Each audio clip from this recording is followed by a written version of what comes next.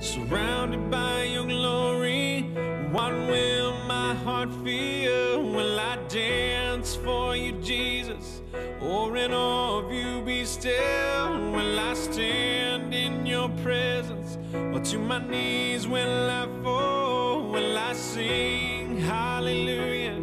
Will I be able to speak at all? I can only imagine.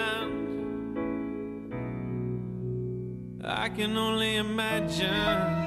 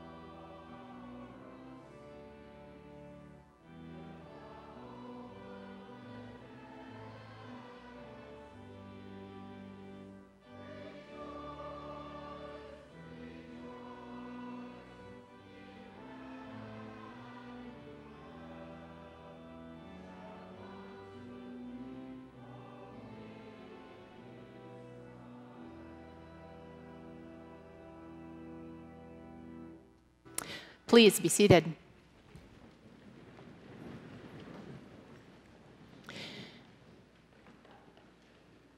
An ordination in the Presbyterian Church is a work of the presbytery, and so I bring you greetings on behalf of Graham Hart, our general presbyter, and your sister churches from Lely all the way up through Bradenton.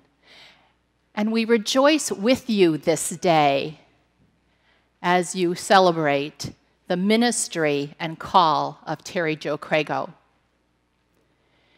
The members of the commission are before you this morning, and you can find our names printed in the bulletin. But are there other minister members of the Presbyterian Church or others who are with us today? And if so, I please ask you to stand. Can you introduce yourselves, starting with Randy?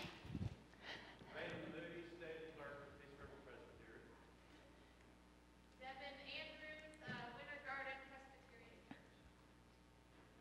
Dave.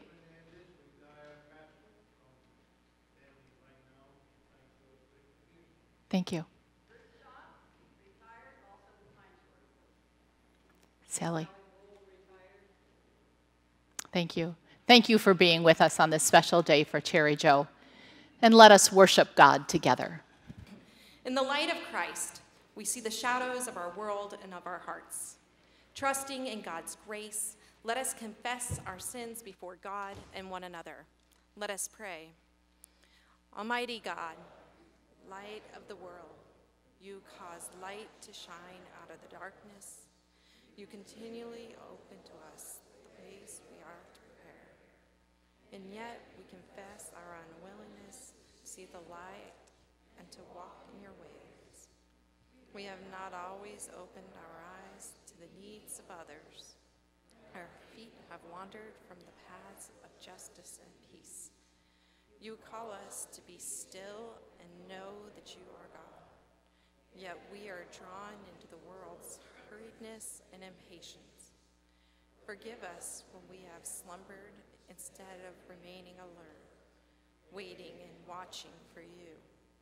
Bring us back to that place when our love was fresh, where our vision was clear, and our feet are willing to follow you to places of healing.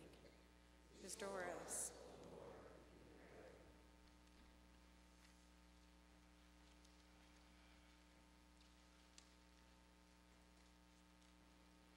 Friends, hear the good news.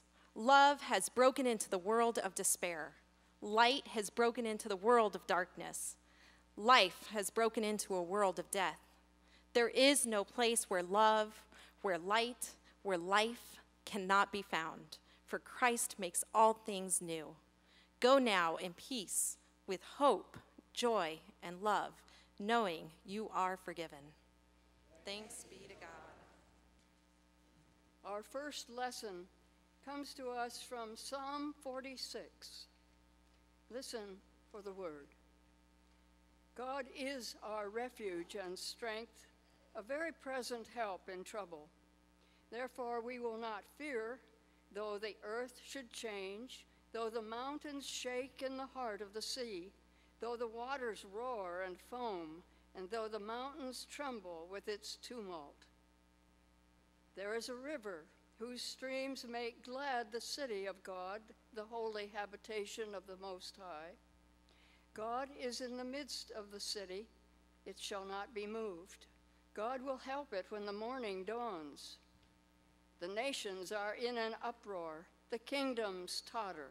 He utters his voice, the earth melts. The Lord of hosts is with us, the God of Jacob is our refuge. Come, behold the works of the Lord. See what desolations he has brought on the earth. He makes wars cease to the end of the earth. He breaks the bow and shatters the spear. He burns the shields with fire. Be still and know that I am God. I am exalted among the nations. I am exalted in the earth. The Lord of hosts is with us. The God of Jacob is our refuge. The word of the Lord. Thanks be to God. Our Old Testament reading is from Isaiah chapter 43, verses 1 through 7. Listen for the word of the Lord. But now thus says the Lord, he who created you, O Jacob, he who called you by name, you are mine.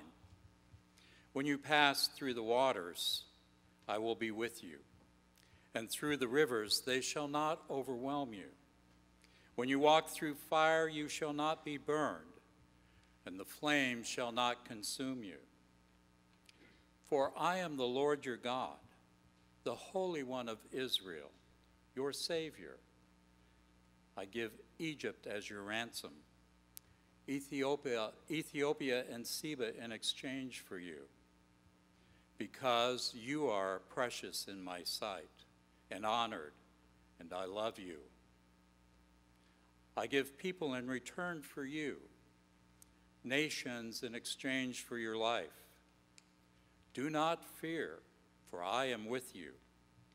I will bring your offspring from the east, and from the west I will gather you. I will say to the north, give them up, and to the south, do not withhold. Bring my sons from far away, and my daughters from the end of the earth. Everyone who is called by my name, whom I created for my glory, whom I formed and made. The word of the Lord. Today I'm going to read from 1 Peter chapter 5, verses 1 through 11. Tending the flock of God. Now, as an elder myself and a witness to the sufferings of Christ, as well as one who shares in the glory to be revealed, I exalt the elders among you to tend to the flock of God that is in your charge, exercising the oversight and not under compulsing, but willingly, as God would have you do it, not for the sordid gain, but eagerly. Do not lord it over those in your charge, but be examples to the flock. And when the chief shepherd appears, you will win the crown of glory that never fades away. In the same way, you who are younger must accept the authority of the elders, and all of you must clothe yourselves with humility in dealing with one another. For God opposes the proud, but gives grace to the humble. Humble yourselves, therefore, under the mighty hand of God, so he may exalt you in due time. Cast all your anxiety on him, because he cares for you. Discipline yourselves. Keep alert. Like a roaring lion, your adversary, the devil, prowls around, looking for someone to devour. Resist him, steadfast in your faith, for you know that your brothers and sisters in all the world are undergoing the same kinds of suffering. And after you have suffered for a little while, the God of all grace, who has called you to his eternal glory in Christ, will himself restore, support, strengthen, and establish you. To him be the power forever and ever. Amen. May the words of my mouth and the meditations of our hearts be acceptable to you, O Lord, our rock and our Redeemer. Amen. A Catholic church was hosting a community service, and everyone was excited and with great dignity. The priest led his 3 Protestant colleagues towards the chancel area, when suddenly he realized as he got up there, he noticed that there were not chairs for them to sit down.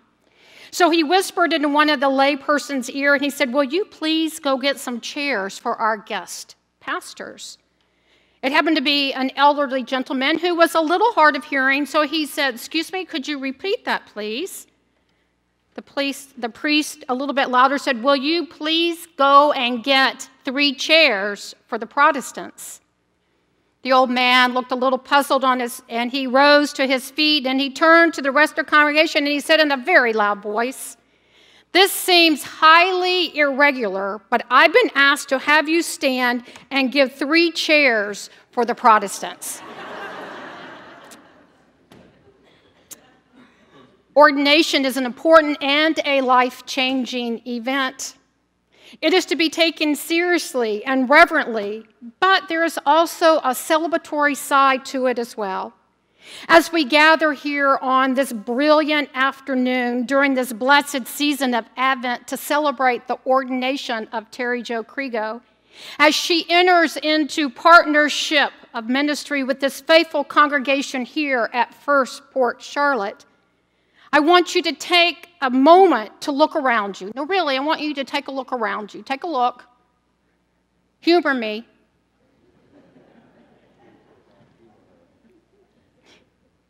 I hope you noticed there are a lot of folks here who have made a very big effort to be here for this important event for Terri Jo. Folks who have played a significant role in her journey of faith. Starts off with her mother, Carol, who was sitting here, her brother, Alan, Her aunt and uncle from Wisconsin came all the way, Molly and Rich Maxwell, which wasn't easy, and yet they made the trip. Her Aunt Ramona from Arizona, who has always been there for her. I understand, and there are people here that knew Terri Jo when she was in Georgia. For those who do not know, Terri Jo worked at a church in Georgia, and then she was part of the Presbytery staff at, I think, is it Cherokee Presbytery? You were at the camp there. There are folks here from Peace River. There are folks from Pine Shores. Robin, her classmate from school, is also here to celebrate her. I've noticed several folks from the neighborhood where Terri Jo lives have made their journey here today. And of course, obviously, there's a mighty presence from the congregation of First Port Charlotte. Now, some of you might be thinking that the calling of Terri Jo was a matter of good luck, good fortune, or a convenient solution. But I do not believe that this covenantal relationship that Terri Jo and First Port Charlotte have entered into just happened by chance, nor was it good luck or good fortune or opportunistic. Our text from the prophet Isaiah addresses a people who are in dire need of comfort. They are a people of great distress, of raging hopelessness, whose present situation and concerns are monumental. Their nation has been broken. They have been disassembled and scattered as leaves blowing randomly in the wind, powerless in controlling their destination and their future. They are at a point that they're about to lose everything, their family, their homes, their very lives. And then, suddenly, a flicker of light shines and shatters the darkness around them. For Terri Jo and from the youth who are from Pine Shores, I remind you of that very first flashlight in the cave. The prophet Isaiah reminds the folks that Yahweh is Lord, that Yahweh is their God, their Holy One of Israel, their Savior. Contrary to everything that they have experienced, God has not forgotten them. God has not abandoned them. The dark will not overtake them. They are not alone. When you pass through the raging waters and when you walk through those scorching fires, I will be with you, says the Lord. Do not fear, for I created you. I formed you. I called you by name. You are mine. Hope springs forth and the power of her promise is declared. The promise of life and wholeness and the assurance that God is with them, always has been and always will be. It's a proclamation that gives life meaning and purpose. It's a reminder that we matter and that we are loved. When you pass through the waters of brokenness and depression and disillusionment, I will be there with you, says the Lord. I will bring you new life and new love and new opportunities. When you walk through the fire of conflict and mistreatment and severe illness, I will be with you, says the Lord. Do not fear, for I created you. I formed you. I called you by name. You are mine. We've been laughing because we've really seen Terri Jo, what's the right word? At least Bruce and I have, because I think the shoe's on a different foot because she's bossing us around this whole day today, which has been kind of interesting. Terri Jo is the one that picked these passages, and I was delighted that she did because this passage is the one that has really resonated. And I believe that there are powerful words of assurance to remind us, remind her, remind you, remind faith communities of our special relationship with God and our responsibility as children of God. You see, I formed you, I called you by name, you are mine. It's a summons by God to live in accordance with God's purposes. It's our vocation, if you will. It's God's plan and purpose for our lives.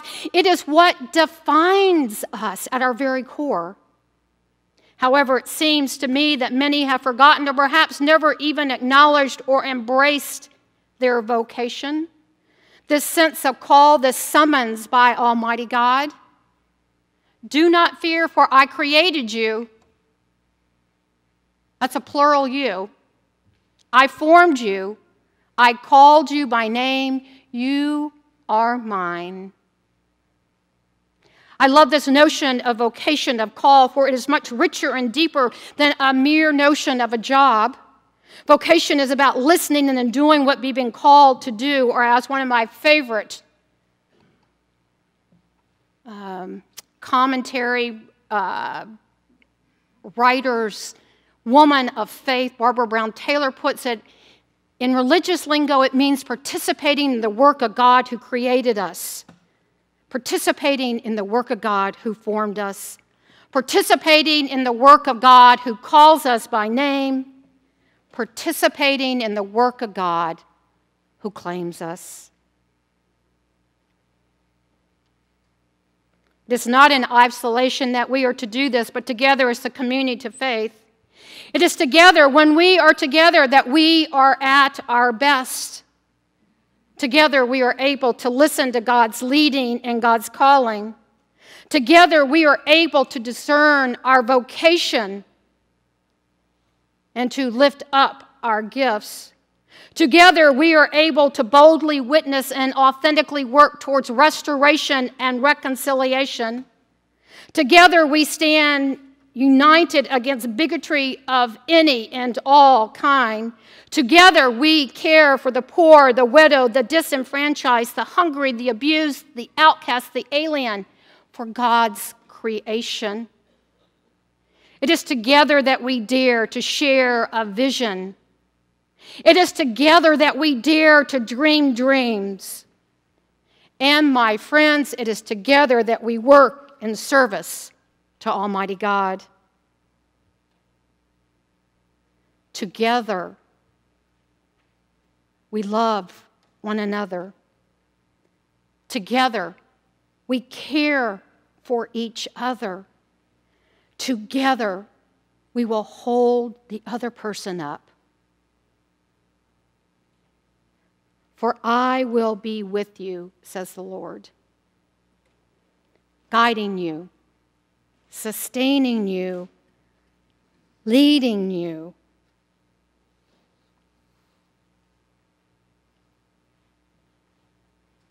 Do not fear. Don't be afraid. For I created you. I formed you. I called you by name. You are mine. Terri Joe, God has had his fingerprint on you. God has called you by name. Your journey wasn't by accident. Your journey led you to this place and this time, to this wonderful congregation. May you have many, many, many years of ministry, of loving one another, of being the church that shines the light, that's the one that lights that first flashlight in the cave, that allows the others then to shine forth. God's richest blessing on you and on this congregation, on God's people. For I formed you. I called you by name. You are mine. Amen. In life and in death, we belong to God. Through the grace of our Lord Jesus Christ, the love of God, and the communion of the Holy Spirit, we trust in the one triune God, the Holy One of Israel, whom alone we worship and serve. In a broken and fearful world, the Spirit gives us courage to pray without ceasing, to witness among all peoples to Christ as Lord and Savior, to unmask idolatries in church and culture, to hear the voices of people long silenced, and to work with others for justice, freedom, and peace. In gratitude to God, empowered by the Spirit, we strive to serve Christ in our daily tasks and to live holy and joyful lives. You may be seated. Let us pray. Spirit of the living God, you have given each of us gifts to use as members of the body of Christ. With thanksgiving, we bring these our gifts. We pray that they may help, as needed, our seminary students as they prepare to bring the good news of Jesus Christ to our world today and in the future. On this fourth Sunday of the anticipation of the gift of your Son, bless our gifts which we offer in Christ's name and inspired by your Holy Spirit. Amen. We are all called into the Church of Jesus Christ by our baptism. We are all marked as Christ's own by the Holy Spirit. This is our common calling. We are called to be disciples and called to be servants of Christ, who is our Lord. Yet some are called to particular service and to particular orders of ordained ministry as ruling elders, as teaching elders, and as deacons. And we recognize the importance of each of these offices to which the church ordains men and women in order to assure the fulfillment of the primary responsibilities of preaching the word and administering the sacraments, of ordering the governance of the church, and providing for ministries of care and compassion to the world. Today, we gather to ordain Terri Jo as a teaching elder. Terri Jo, can I ask you please to come forward and face the congregation? These are the constitutional questions of the church. Do you trust in Jesus Christ as Savior? Acknowledge Him. Good thing this isn't a wedding.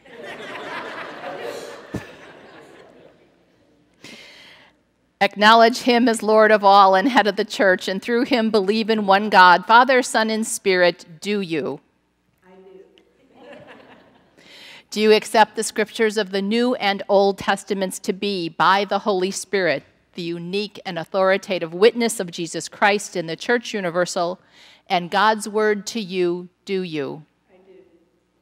Do you sincerely receive and adopt the essential tenets of the Reformed faith as expressed by the confessions of our church, as authentic and reliable expositions of what Scripture leads us to believe and to do?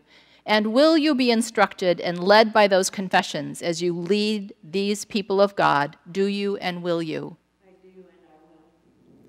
Will you fulfill your ministry in obedience to Jesus Christ under the authority of Scripture and be continually guided by our confessions? Will you? Will you be governed by our church's polity? And will you abide by its discipline? Will you be a friend among your colleagues in ministry, working with them, subject to the ordering of God's word and God's Spirit? Will you? And will you, in your own life, seek to follow the Lord Jesus Christ, to love your neighbors, and to work for the reconciliation of the world? Will you? Do you promise to further the peace, the unity, and the purity of the church? Do you? I do. And will you pray for and seek to serve the people with energy, intelligence, imagination, and love? Will you? I will. Will you be a faithful teaching elder? I will. Proclaiming the good news in word and sacrament, teaching people and caring for them? And will you be active in government and discipline, serving all the councils of the church And in your ministry, will you try to show the love and justice of Jesus Christ? If so, please say, I will with God's help. I will with God's help. I would like to invite teaching elders, ruling elders, and deacons to come for the laying on of hands. Back there.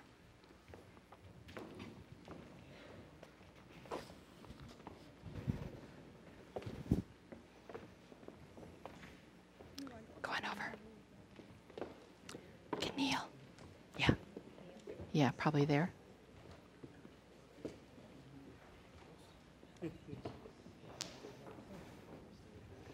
Stay up here.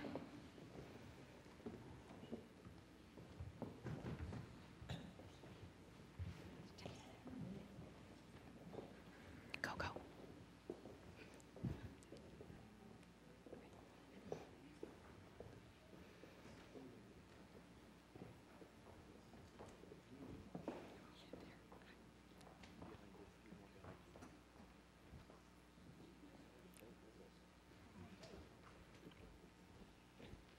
Let us pray. Gracious God, pour out your Spirit upon your servant Terri Jo, whom you called by baptism as your own. Grant her the same mind that was in Christ Jesus, and give her a spirit of truthfulness to rightly proclaim your word in Christ from pulpit, table, and font, and in the words and the actions of her daily living. Give her the gifts of your Holy Spirit to build up the church, to strengthen the common life of your people, to lead with compassion and vision. In the walk of faith and for her work of ministry, give to your servant and to all who serve along with her as elders and deacons among your people gladness and strength and discipline and hope, humility, courage, a sense of your presence, and much humor. Bless, we pray, this new call, O God, and grant Terri Jo and First Presbyterian Church of Port Charlotte your spirit as they work together to seek the mind of Christ and to do Christ's mission and ministry together, both within these walls and beyond. And Lord, give to her a sense of joy. Give to her fruitfulness in her ministry, faithfulness to these people, to you, and to herself. And bless her, we pray, O God.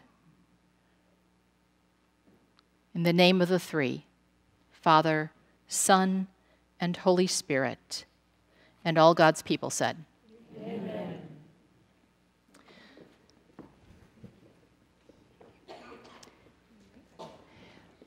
We can congratulate Terri Jo as we return to our respective places.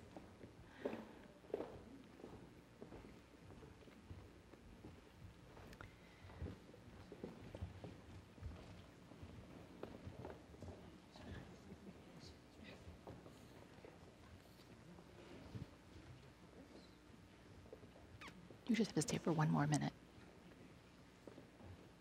Stay right there. You can hug first, but you just stay right there. John, good to see you. One more hug.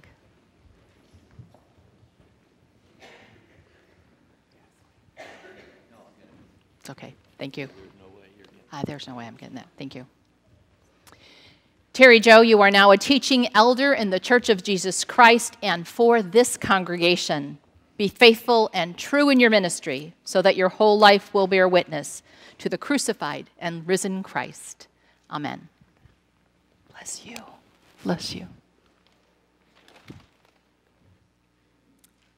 What a joy it is to participate in this service of ordination this day.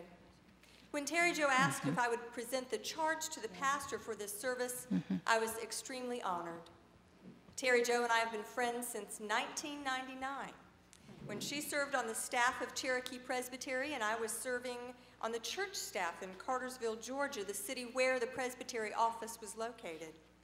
As I watched Terri Jo work, I was impressed with her intelligence, her creativity, her educational credentials, 2 master's degrees, one from the Presbyterian School of Christian Education in Richmond, and a master's in counseling from the University of Georgia.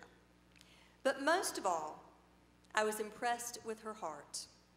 Terri Jo's love for God and God's people was evident in everything she did. And everyone loved her, which I'm sure does not surprise you. Everyone from the children and teenagers who came to the camps she directed, to the church leaders and Sunday school teachers she trained and equipped, to the older adults she worked with as she guided the Presbytery's Older Adult Ministry Committee. Over the years, Terri Jo and I have remained friends as God's call took her to Colorado and Sarasota, while I went to Southeast Georgia. And now, since being called to Community Church in Inglewood a year and a half ago, it has been my delight to be in close proximity again. And today, what an honor and joy it is to be here for this special moment in the life of Terri Jo and the life of this church. Terri Jo, in your journey of ministry, you have been faithful to God's call to you. For many years, you have used your gifts for the good of God's church and God's people in non-ordained positions, but you have ministered nonetheless in ways that were beautiful and meaningful and life-changing, and we give thanks for that. And now God is doing a new thing in you. Sensing God's call to serve in a different way, you have completed a Master of Divinity degree, successfully completed the standard ordination examinations, fulfilled all the requirements in the Book of Order, and you have received a call from this good congregation. And now the time God has been preparing you for is here, and we have joyfully witnessed your ordination as a teaching elder, a minister of word and sacrament. So I would charge you to faithfully exercise the vows you have just taken, relying on the grace of God in our Lord and Savior, Jesus Christ. The Book of Order says, "Teaching elders shall in all things be committed to teaching the faith and equipping the saints for ministry.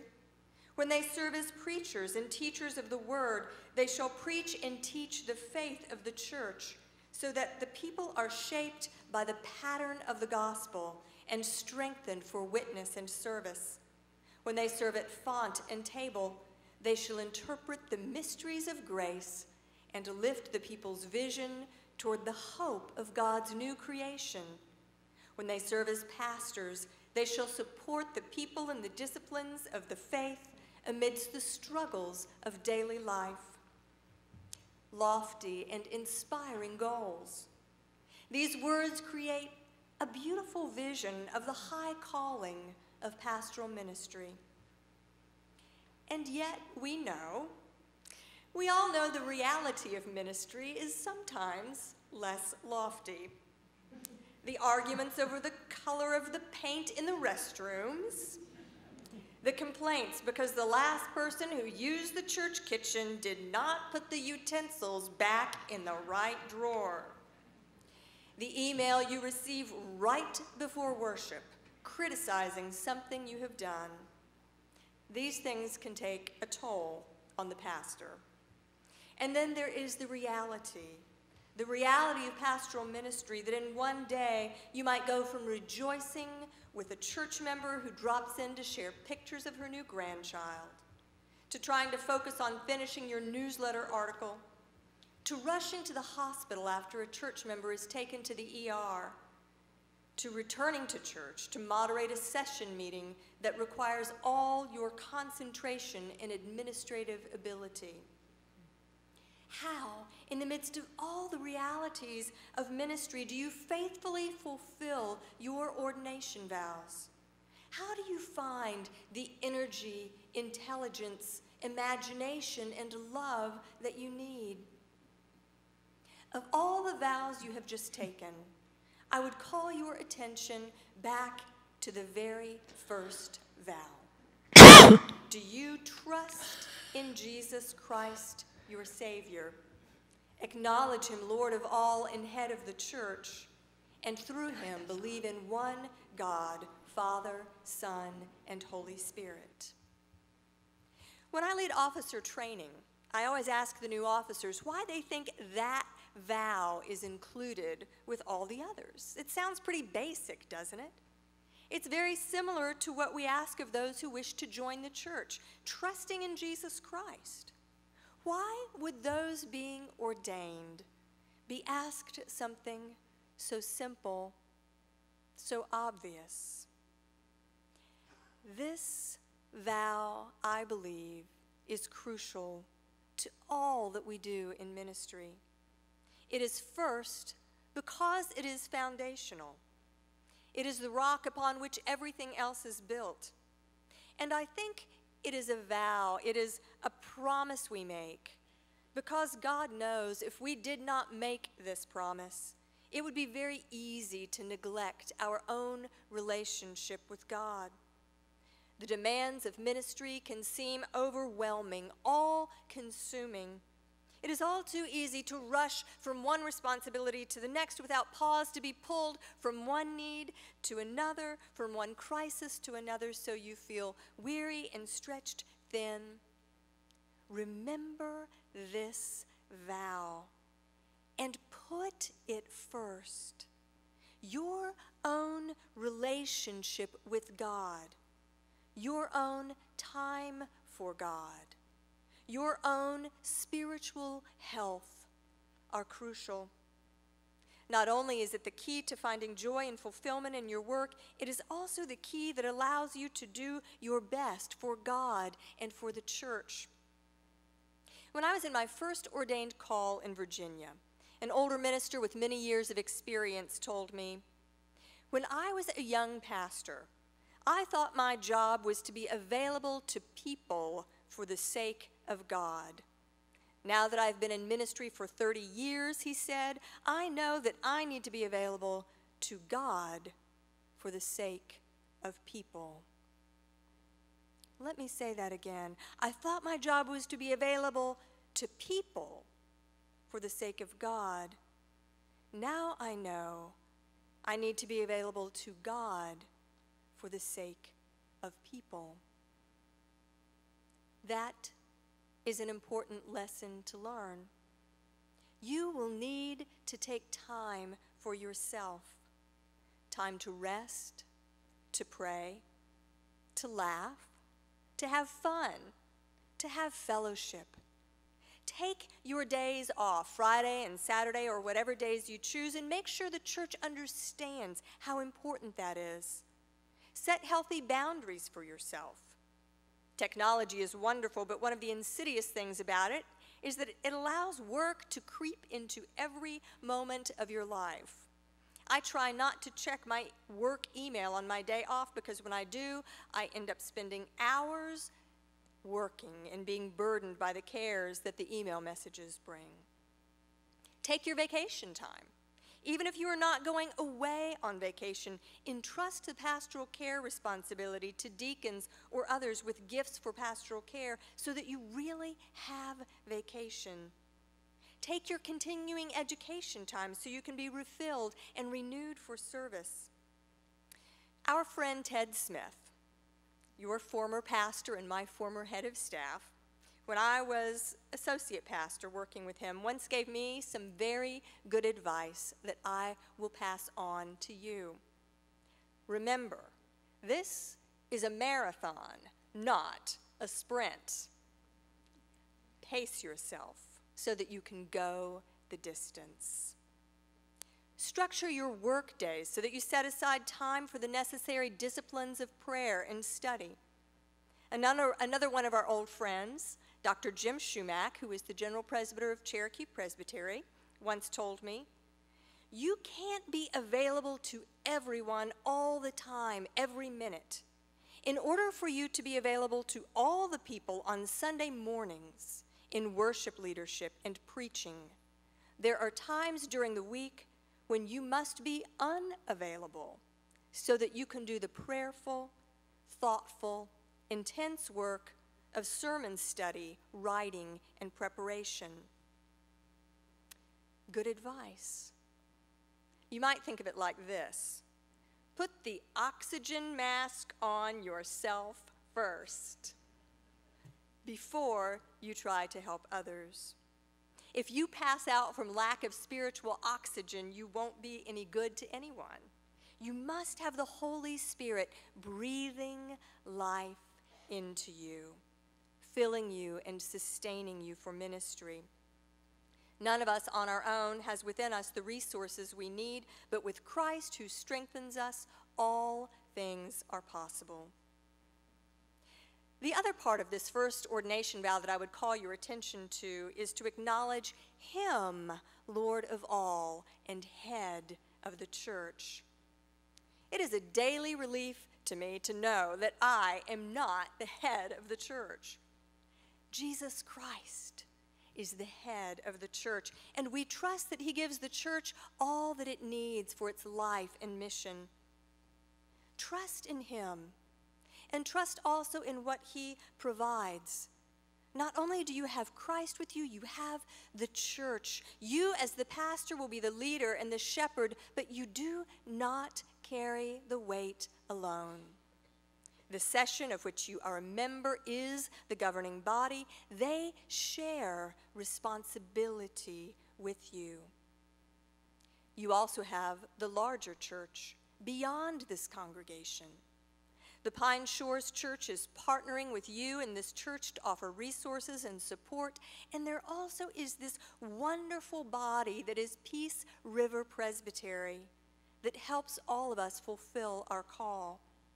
The presbytery, through both its official structures and through its informal collegiality, is a precious resource that I would urge you to use. Terri Jo, God has blessed you with many, many gifts, and you are using them and accepting this call to ordination and the call to this particular church. God is with you, and we are with you, your sisters and brothers who make up the body of Christ, in this place and beyond. May God bless you with joy as you love and follow our Lord and Savior, Jesus the Christ, in your life and in your call. Amen.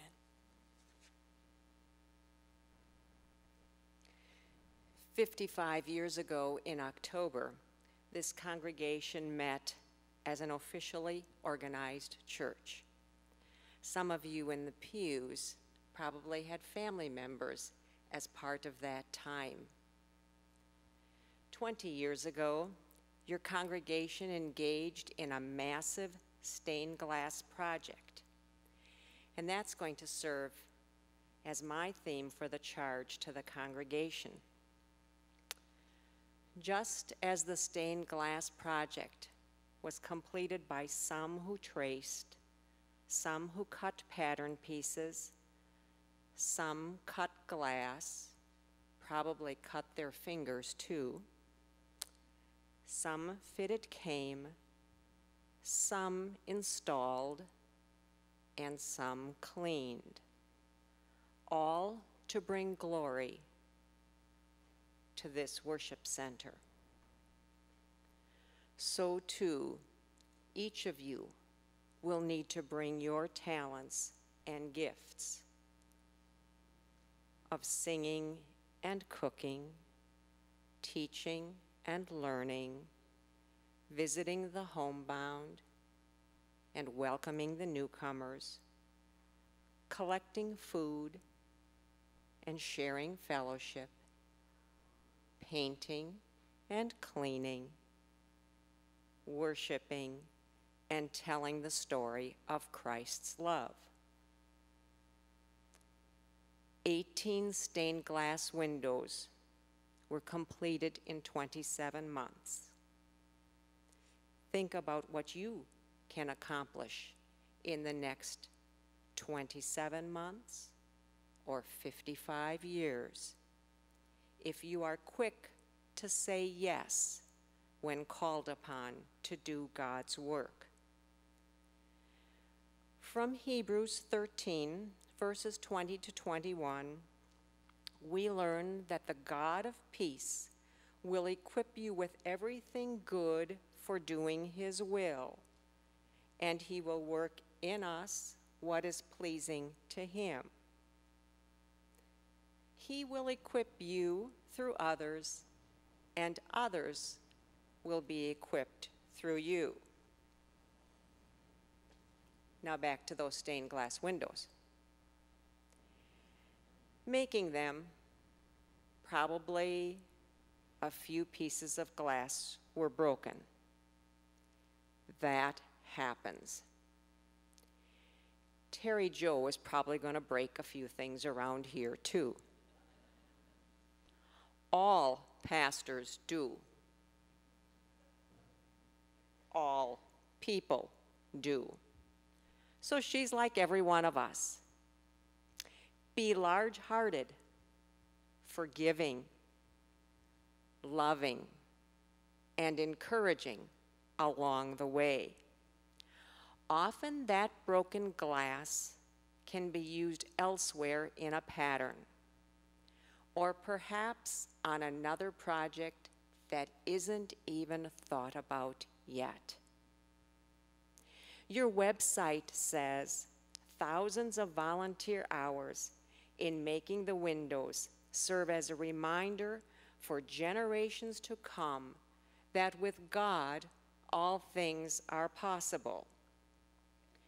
May the times that you say yes, and the hours that you work to build God's kingdom send a strong and clear beacon of hope and love into this community so that it shines as brightly as this glass on the sunniest of days. And each time you enter this worship center, may the glass images remind you of your particular role in proclaiming the gospel. May God be with you. So I'm going to invite Terri Jo to come up, and as well Kathy Hardy and Carol Crego to come up, and we're going to place Terri Jo's stole around her. And I know there's a variety of stories about how the stole got started. I'm just going to make one up because I speak in parables. But yes, about the 8th century, the stoles were, and just get comfortable because I'm going to go through like 10 years at a time. So about the 8th century, they began to put stoles on the clergy for a couple reasons. One, to distinguish them, distinguishable people. The other is a symbol of obedience. We have evolved into also recognizing that the stole is also a symbol of service. It is the towel that washes people's feet or dries people's tears.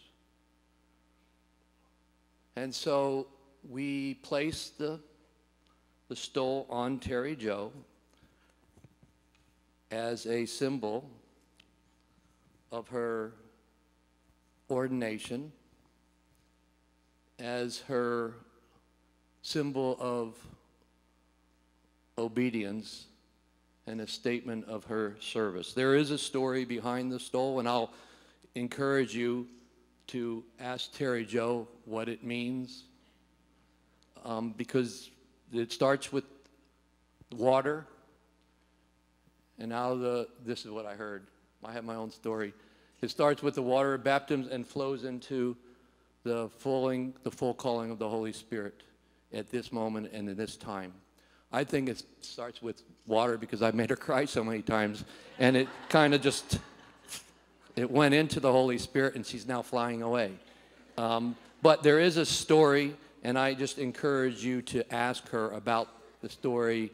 Her dear friend Kathy sewed it for her, and it's just a nice moment to be able to put the stole of service, put the stole of obedience on her here and now. So God's richest blessing to you. Wear it and listen to what Dawn said, though.